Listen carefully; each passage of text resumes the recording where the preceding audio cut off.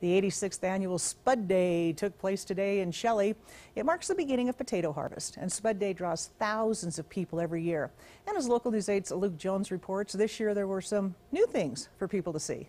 I love it. This year's Spud Day lived up to its promise.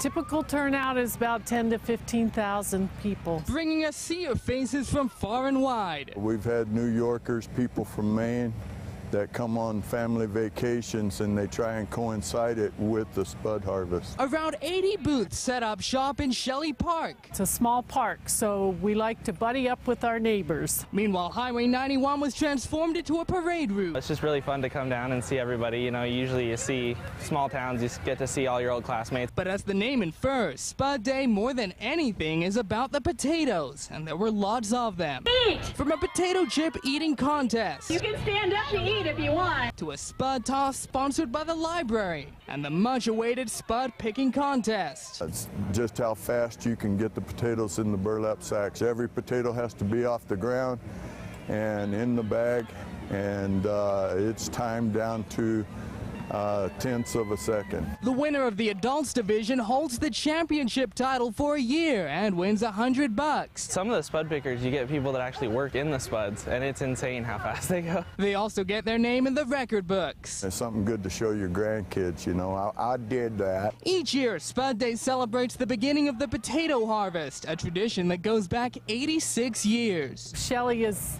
predominantly a potato crop, and it's just a great community to live in, and everybody really helps out each other. That's why a lot of the potatoes you see here are being given away for free. They can pick as many as they want and walk away with them. Demand last year exceeded expectations, so this year they've brought a whopping 8,000 pounds of potatoes. For the past few years, we've had 6,000 pounds, but last year we had quite a showing. In Shelley, I'm Luke Jones.